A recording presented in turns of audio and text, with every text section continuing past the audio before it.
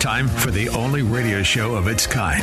Auctioneers of antiques, collectors of cool, veterans of vintage. It's the Donnelly Auctions Hour on AM 560, The Answer. For the next hour, enjoy great information about buying and selling antiques and collectibles, and some interesting stories. Now, the Donnelly Auctions Hour. Welcome to Donnelly Auctions Hour on AM 560, The Answer. We're here every Saturday from 1 to 2 p.m. discussing our upcoming auctions, educating you with fun trivia, and interviewing people about collecting that we hope you will find interesting. I'm Mike Donnelly, your host today, and Randy and Susan are off this week getting a little well-deserved R&R. They'll be back next week, so today you'll have to put up with just me. Talk about our upcoming auctions. Actually, we're just a couple days away from our big phonograph and music box auction. It's going to be Wednesday, June 12th and 13th, which is a Wednesday and Thursday. Now, that's a little unusual for us to have a weekday auction, but we do it in conjunction with the big phonograph and music box show that is coming up June 15th and 16th. That's on a Saturday and Sunday at the Schaumburg Hyatt. It's the largest phonograph and music box show in the world, actually. It's been going on for 45 years now. And it's well worth attending if you've never been around a lot of enthusiasts for phonographs and music boxes. It's a breed of their own, and they're very enthusiastic about it. They'll tell you everything you'd want to know and don't want to know about phonographs and music boxes. But it really is for entering the hobby and just getting your feet wet in is a very good place to go. So we have our auction on Wednesday and Thursday, which is just a few days before the show. Because if everybody's in town, I mean, this is a worldwide show, attracts a worldwide audience. So everybody's in town for this show. So we host our phonograph and music box auction. It's a 2-day event. One day is phonographs and music boxes, and one day is radios and parts. We also do a lot of radios on there, too. We don't have a lot of records. People always ask us about records, the value of records. We don't have a lot of records in the auction just because of the fact that that's almost an animal unto itself. We have specific record auctions, so if you have collections of 78s and 45 RPMs, you can contact us, and we'll have specific auctions just for that. So this auction, we actually concentrate more on the machines and parts and the advertising that goes along with it. Now, it was 1877 that Thomas Edison invented the phonograph. He was working on the telephone at the time, experimenting with it, when he stumbled across the principle of recording and reproducing sound. He really didn't think much of it and kind of set it off to the side and continued experimenting with the telephone. As we all know, Alexander Graham Bell beat him to the punch on that invention. But he did go back to the phonograph, and he foresaw it first as just a business machine for taking dictation. The first records were actually wax cylinders. You may have seen these. Some of you are old enough to remember dictaphones. It was the same principle. It was recorded onto a wax cylinder, and the first machines were sold to businesses strictly to take dictation. Well, it was at the 1893 Columbian Exposition when an entrepreneur put up a booth. He was selling the phonographs to businessmen, and he decided to let people record their own voice. Well, some people started singing a song and such, and other people got interested in that. And this entrepreneur had that aha moment that it's music people would like to listen to on this machine. So they started recording music and actually created the industry we know today. The music industry was led by Thomas Edison with the cylinder phonographs. Well, other people such as Columbia came on the scene, Columbia Records and Columbia Phonographs. And it really wasn't until 1895 when Emil Berliner and Eldridge Johnson formed the Victor Talking Machine Company, which came out with the flat record or the disc record. This was a way to get around Edison's patents of the cylinder record. And the flat record format caught on very quickly, not because it was sounded any better or it was more convenient, but Berliner and Johnson recognized very early on that it was the music people wanted. So they would sell the machines cheap, knowing that they would come back and buy records, kind of like when you buy a printer for your computer today. They sell you the printer cheap because they know you're going to buy all the ink and the paper. Well, it was the same with the early disc phonographs. And one of the genius things that they did was they went out and hired all the best talent they could. Thomas Edison was very cheap and didn't want to pay the artists much money. But Johnson and Berliner recognized very early on that if they had the best performers, people would buy their machines and buy their records then.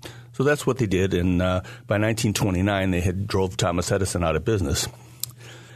So when you come out to our auction, you're going to see a lot of early machines. You'll see the Edison cylinder machines, a lot of those for sale.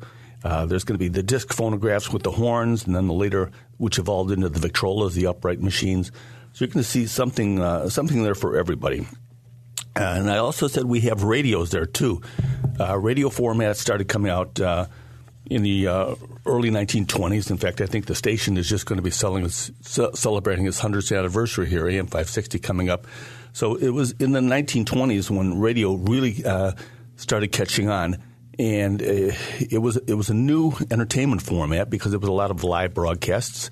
You could hear comedians and shows and events that you normally people isolated in rural areas would never have any exposure to. So we do have a lot of radios, vintage radios going back to the 20s, all the way up until I think we have items there from the 1980s actually too. Most of these radios came out of collections, so they work. They're beautiful machines. A lot of them are dictated by design at the time. So you're going to have Art Deco radios, modern radios, styling. So there's a lot of people that collect actually just for the cabinet styles too. So if you're looking to put a vintage radio in your home, I mean, this is the place to come because we have several hundred radios for sale at this auction also. There's also lots of parts that we have in the auction coming up. Some people need parts for the machine. It might be a crank, or they need a reproducer for their machine, or needles. I mean, if you have an old phonograph that needs needles, the steel needles that have to be replaced all the time, you might wonder where to get them. Where you can get them at this auction. I also mentioned music boxes too. The music boxes were a different type of format. They don't play music as such like a record. They're the forerunners of your small jewelry music boxes and such that you have in your home today. They played the Swiss and German music boxes played a cylinder, where most of the American music boxes played discs, a big flat disc, a steel disc. And as this disc turned, it passed over what looks like a large steel comb, and each tooth of the comb plays a different note on the musical scale. So as this disc turns, there's little perforations that act as fingers to pick out the different notes of the song. If you've never heard of one of these music boxes, they are absolutely beautiful. And it's really a good time to buy right now because there are so many of these coming out on the market as collectors are passing on or they're retiring and they want to put their collections up for sale. So there's a lot of beautiful examples. I mean, we have machines there that haven't been on the market for the last 40 or 50 years. So this is really a time to come out. Our auction is going to be on Wednesday and Thursday, starting 10 a.m. both times. It's online. You can see it online now. Everything's online at DonnellyAuctions.com. You can bid online, or you can come out to the auction. We'd love to see you out there and play some of the machines and talk with you. Preview will be on Tuesday from 10 a.m. noon till 7 p.m. on Tuesday. And the auction's Wednesday and Thursday, both day. And we'd love to have you out there. You can meet some of the collectors, too, because a lot of guys will be coming in for that. So that's our June 12th and 13th auction. On July 19th, we have the Lake Forest Ferrari auction coming up. This is really a huge event. I think you've heard Randy and Susan talking about this for the past few weeks. It's going to feature a lot of Ferrari, Maserati, and Aston Martin items, race cars from Richard Petty. It is just going to be an unbelievable event. And this is by invitation only, so you have to apply for, because it's limited seating. It's not that we don't want everybody to come, but it's going to be held at the dealership, and it's very limited. But it will be online also, so you can bid online on the items. Everything's photographed and described very well. And again, go to DonnellyAuctions.com to see that auction. August 17th and 18th is our Summer Classic. Now, we usually do a Spring Classic and a Fall Classic, which has all of our cars and motorcycles, coin-op games, slot machines, gas pumps. But we've had so much merchandise coming in, we cannot hold it all till the fall, so we decided to launch a Summer Classic.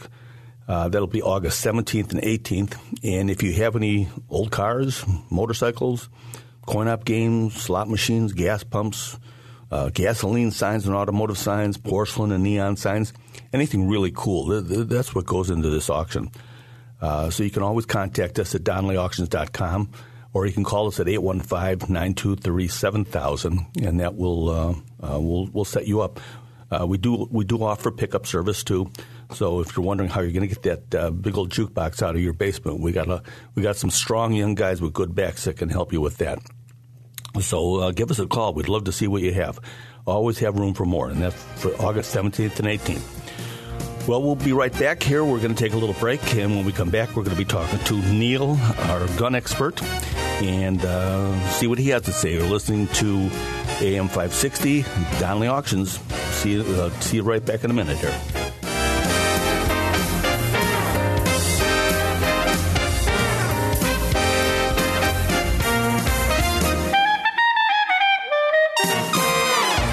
They've been called auctioneers of antiques, collectors of cool, even veterans of vintage. And they can introduce themselves. Thanks for listening. This is the Donnelly Auctions Hour on AM 560, The Answer. Welcome back. I'm Mike Donnelly, and you're listening to the Donnelly Auctions Hour here on AM 560, The Answer. Joining us now is Neil Leaders, who is our firearms expert at Donnelly Auctions. Hello. He handles all of our gun consignments and is in charge of making sure that all federal and state laws are followed for both us and our consigners. Neil, what's going on, buddy? Thanks for joining us. Oh, not too much. Thank you for having me. What do we got coming up? We got a gun auction coming up here soon? We sure do. We've got one coming up July 13th. Already getting a great start on our inventory. So it's going to be a good one again. And we have military in this one. Is this just guns, or is this guns and military too? Guns and military. Okay. Guns on Saturday, military on Sunday. Yeah, so if you guns, you're going to want to talk to Neil, and if you have military items, contact Randy, because he's our military expert in that respect. Neil, what's happening with our gun laws right now, both federally and on the state level? I hear a lot of, well, there's confusion. A lot of interesting happenings right now. Mind you, I'm not an attorney, but this is my understanding of it. May 16th, SCOTUS agreed to move the Illinois semi-auto gun ban challenges to conference, which means they're basically deciding if they're going to hear the arguments or not. One theory of what's happening is they may combine the main challenge for Illinois is the Barnett and Raoul challenge. Then there's a bunch of other ones. They may combine that with a bunch of other states, like the Bianchi challenge in Maryland right now, and hopefully rule on the constitutionality of these bans altogether. They'll lump them all together and rule on them. I think this would be a strong ruling to set precedents. They say that we may even have a ruling by this fall, but who knows? Well, I definitely hope it goes in our favor. I mean, I don't know why they keep trying to take our rights away when they don't enforce the gun laws they have on the books. It's just amazing. Absolutely. And, I get asked by a lot of people, too, can I still sell my own gun? I know the short answer is yes, but there's a lot more involved. Am I correct? There's a lot more involved. At this point, if you have one of the banned guns, you're already in violation. They had to be registered by January 1st, and if not, obviously you're not in the graces of the law right now. So what can they do with it? Can they bring it in for auction? I mean, what? Yeah, of course. My recommendation, well, there's ways of selling it, but it's exposing yourself then. Bringing it to us, I'll give you a receipt for it saying that you no longer have possession of it. Best way to go right now. And then at our auctions, they get sold out of state, so it's all done legal. Exactly. Correct. About 75-80% of our guns go out of state, so we can legally transfer them out. So, and a lot of times we get our collections off of widows whose husbands have recently passed and such, and they had big gun collections. And for them, it's kind of a daunting task. And if they don't have a FOID card, the firearms owner ID card that Illinois requires, what's their legal responsibility? They have a 60 days grace period. They have to have either a FOID card or they have to be rid of them. So you have to sell them if you're not going to get the FOID card can take up to 60 days to get. The other thing is these ladies are, what are they worth? They don't know, probably. I don't mean to sound sexist, but they probably don't know what they're worth. Well, I think a lot of the, unfortunately, the husband's friends, they're friends of the husband, not the wife. And more times than not, it's a sad thing, but they're almost like vultures coming in. And we see that happen all the time, yeah. And, it's just sad to see them get taken advantage of. With me, the more money I make them, the more money I make. So obviously it behooves them to go through us because I'm going to get them the most amount of money I can possibly get. They have the 60 days grace period. If they did want to sell it on their own, they have to write a receipt between the two of them, 5-point description, including the serial number, the seller's information, address, FOID card, all that. Their information, name, address, FOID card. They have to do a police background check now on even private sales. That could be daunting. You have to go on the website, do all the procedures to get the background check done, and then you have to know all the laws on selling a gun, what guns you can sell, to what age, and all that. If there's state lines involved, that's all factors in there. Going through us, we take care of everything. And we do everything by the book. And we caution people, do not sell your guns without taking care of this properly. This happens all the time.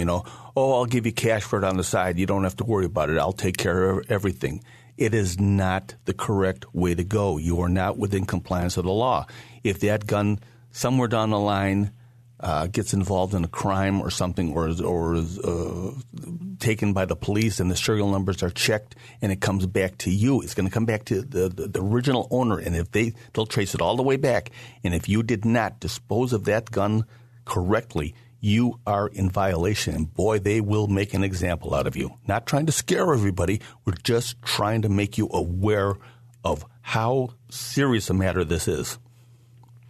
I agree. I've been doing this for 20 years. I do everything by the book. My main concern is protecting our FFL, and so I follow it by the letter. So you can always feel confident with legalities here. So when people buy the guns from us, what's the process? If they're bidding online, let's say they're from Colorado and they purchase a nice Remington hunting rifle, what happens? Okay, the first thing, they get billed and they have to pay for it. Then everything turned over to you from that point on? For the most part. Me, as an FFL holder, I have to ship if it's going out of state, I have to ship to another FFL holder, a gun store. Once it gets there, they do the background check. They do all the legal paperwork for the ATF, ATF Form 4473, and all in compliance with them. And they do the full background check and surrender it after whatever their waiting period is. They follow all the state laws there. Here in Illinois, since we're the FFL, we're the ones that do the background check, do the Form 4473, and we comply by Illinois laws. So each state has their own laws, and you have to do it in compliance with them. So once again, by selling through us, we take care of all the paperwork. As soon as that gun is signed over to our FFL, people are legally out of it. Any responsibility, correct? We're responsible for it then. That's correct, yes. And what do we got coming up as far as what have you been taking in lately as far as some interesting firearms? Anything? We've always got some neat guns. I got in a couple martinis. I've got in... Not the alcoholic kind. No, not the alcoholic kind, the old British rifles. I have a fantastic, forgive me, I think it's a 1912 Colt 1911 commercial in absolutely fantastic condition.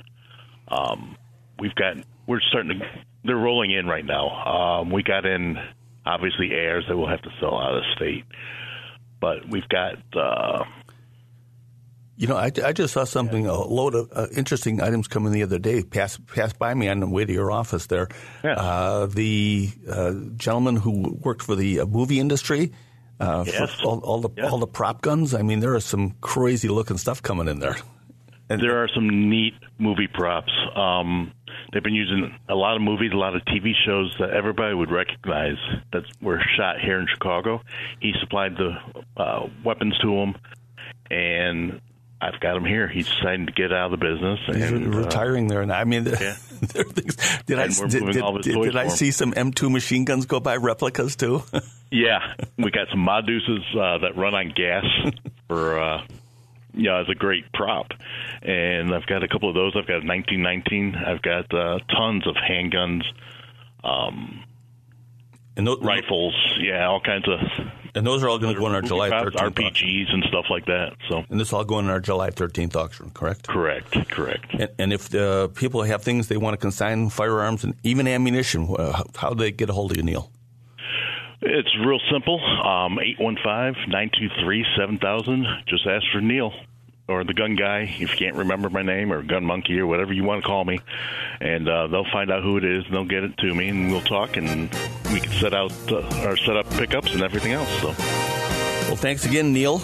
Maybe when we're done here, we can head over to Garibaldi's and have a pepper and egg sandwich, on the way home.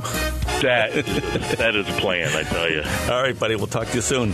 Sure thing. We'll be right back. My name is Mike Donnelly for the Donnelly Auctions Hour, and you are listening to AM 560, The Answer. We'll be right back.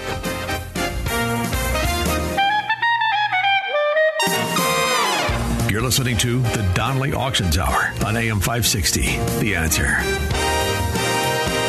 Welcome back. I'm Mike Donnelly, and you're listening to the Donnelly Auctions Hour here on AM 560.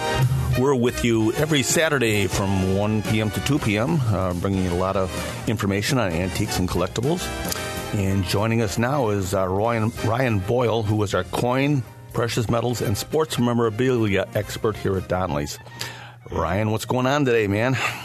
Not much. How are you doing today, Mike? Thanks for having me. Just fine. You're the only guy there that has his own office. Do you realize that? No, I haven't, but now I do, I guess. Yeah, it's a pretty important one, too, because you handle all of our coins and precious metals and even jewelry and things like that, too. Tell us a little about what's happening with the coins right now. I see silver hit like $30 last week, didn't it? Yeah. No, it's the precious metals are really popping right now. I think a week ago, last Sunday, of all days, silver went up like $1.30 on a Sunday, which is pretty large. It's a pretty large bump for silver. It's holding around 30, so and then gold is around 23.5, so that's up there too. And so obviously any silver or gold coins would increase in value just based off on their melt content. Right. That affects more the common coins, scrap silver, as we call it, and such like that. But when we're talking about really high-grade coins, I hear the term being slabbed or being graded. Explain to people what that means, actually. Well, basically what it is you would send in, if you have a nice coin, you would send it into a private company for evaluation. The main one is PCGS. NGC is the number 2. And you'd send it off to them, and then they basically have a process where they basically evaluate the item, and then the benefits are that it basically, they guarantee its authenticity, and then they give it a grade. And so its grade would, it would determine its value. The benefit of knowing its grade would, then you know exactly what you have, whereas if you have what's called a raw coin, which is not graded, I could say it's an MS-62, but it could be an MS-64. It really doesn't matter what I think until PCGS or NGC agree with what I think. And explain that grading. What do they mean by MS? What is that? And where does that grading go from and to? What's the high and the low? It would go to the high would be a mint state. So mint state would be MS-60. And it would go up to mint state 70, which would be the highest that you can get. You probably you don't see very many 70s in, older coins. You'd see them more in When people get, American Eagles graded and more modern coins, you're going to see the higher grades. Like Morgan dollars, a high grade would be like a 65, 66, 67. And it would go all the way down to good. Good would be, where, basically you could barely make out the details of the coin. And all in between, there's, different stages where the one before mint state would be AU, which would be almost uncirculated.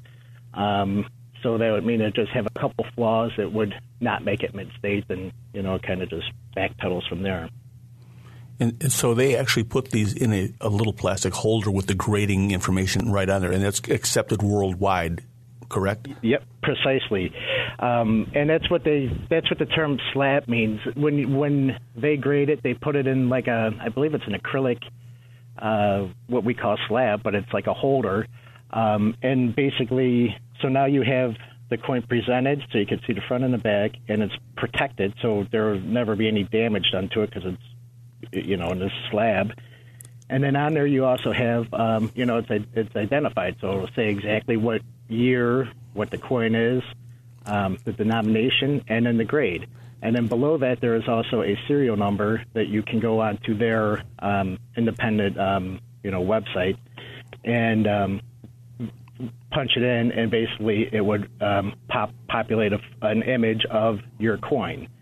So that's one way you can also, because they do, you have to be careful. They do, fake slabs and such. So that's another safety feature that you're able to, type in that precise serial number and then see the photo of the coin when they graded it. And there is a cost associated with having this done. You can tell us what that is, and at what point does it make sense to have that done? Because sometimes the value of having it graded outweighs the cost of the coin, actually, correct? Oh, yeah.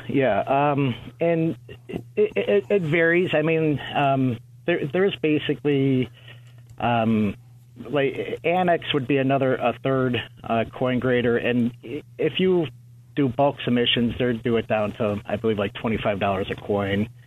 And it goes up to, I want to say, around $40, $50. So in many cases, well worth having that done. Yes, exactly. You would want to do it if you have a rare date coin to identify what it has. Okay, we're up against the clock here. Can you hold on for one more segment? Because I really want to get to the sports memorabilia point. Yeah, okay. Absolutely. All right, I am Mike Donnelly here for the Donnelly Auctions Hour here on AM 560. We will be back in just a minute, so stay tuned.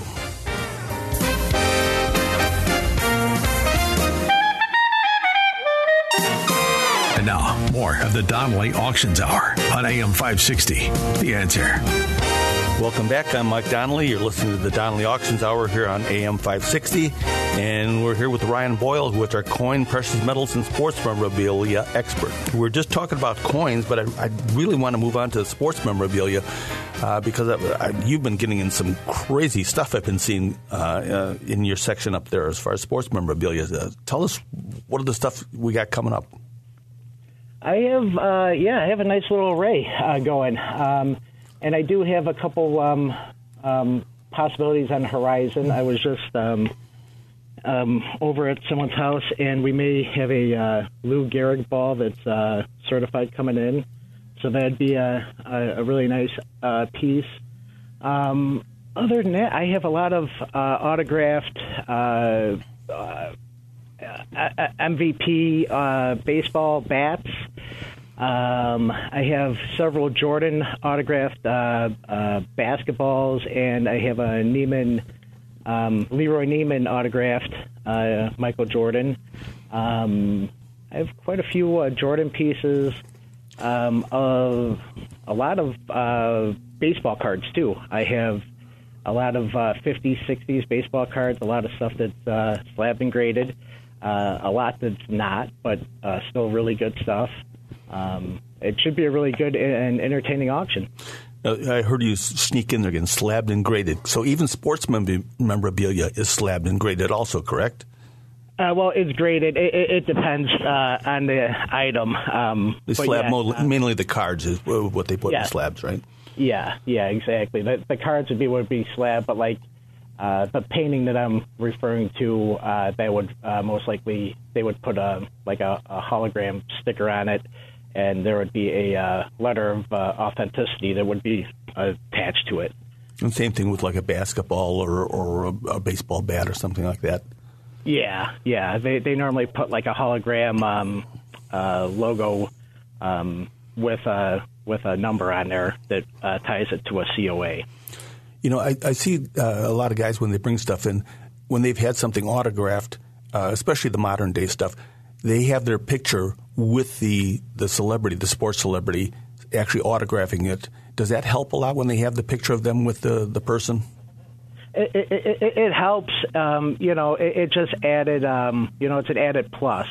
But generally speaking, as with all these grading companies, whether it be coins or sports, there's normally a handful that are pretty widely accepted, and then you have a lot that kind of try to take advantage of the situation.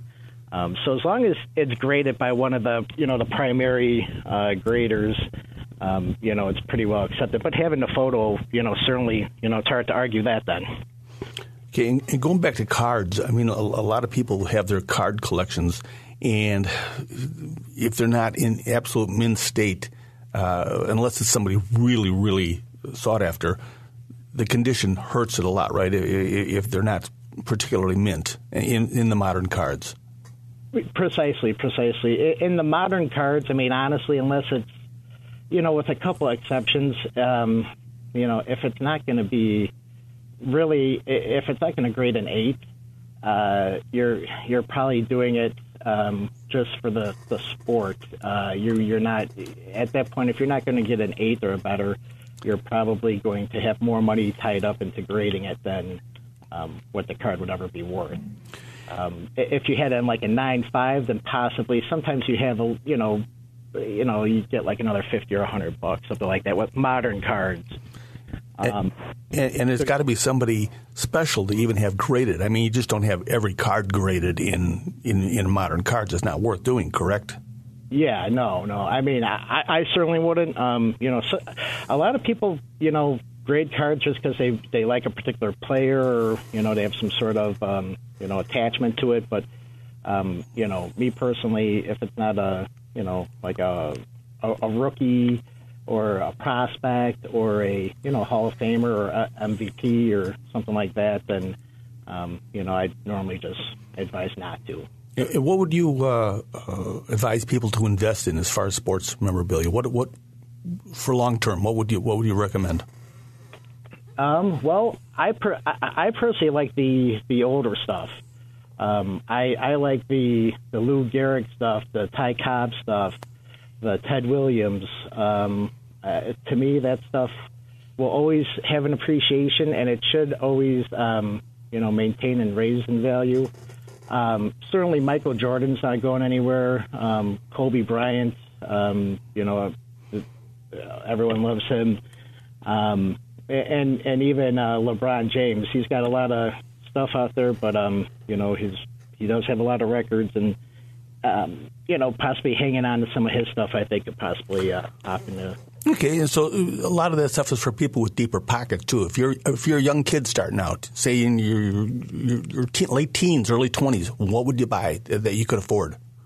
I would focus in on prospects, because if you could get a prospect and he performs well, then you could make a substantial amount of money and fairly quickly. But you'd have to follow. You have to really follow baseball and know who's really has the possibility of popping.